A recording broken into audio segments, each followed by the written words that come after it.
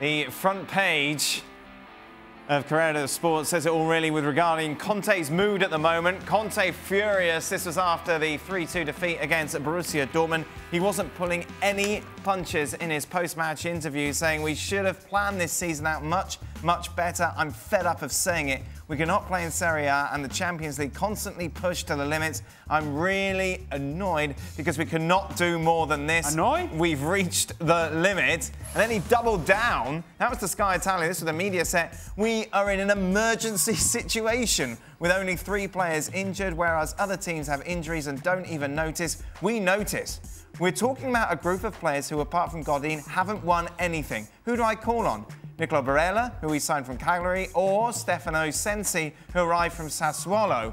Gab, why is he so angry? This is how he rolls. I mean, there's one explanation, which is that, you know, he gets annoyed because they were obviously, they had the game in hand, they're winning 2-0, and then they lose. And so he goes and he reads them a riot act. There's others who see this as being more calculated and, you know, wanting money to spend in January from the club. You know, either way, I get a strange sense of deja vu here, don't you?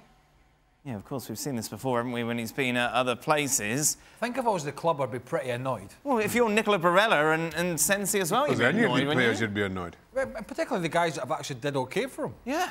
You know what I mean?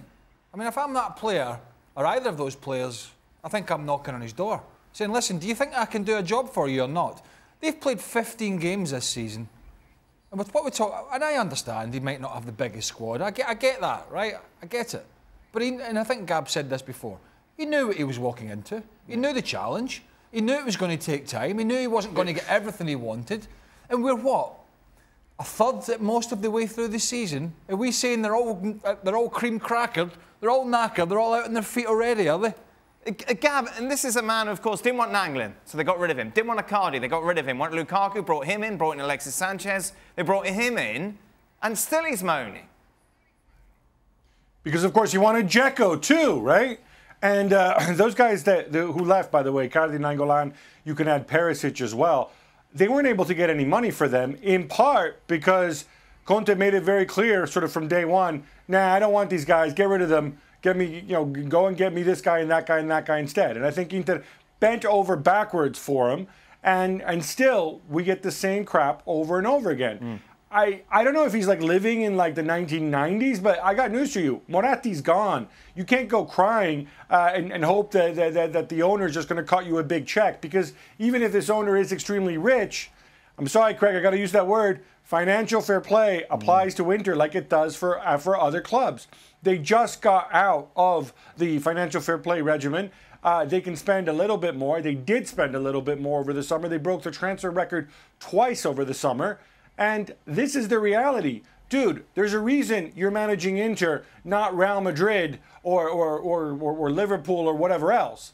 And that is, in part, because of the rep you have. And the real irony in all this is, I wish Conte would remember that he did his finest work. Think back to his first season at Chelsea. Think back to his time with Italy at the Euros. Think back to when he joined Juventus. And remember that they signed Pirlo, who he didn't want.